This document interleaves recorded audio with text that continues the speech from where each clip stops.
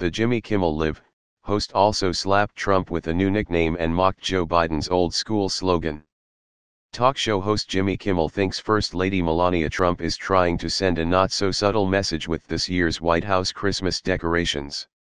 Trump unveiled the decor, which is already being likened by Twitter users to a scene in the horror movie The Shining, in a video that the Jimmy Kimmel Live crew tweaked for comic effect.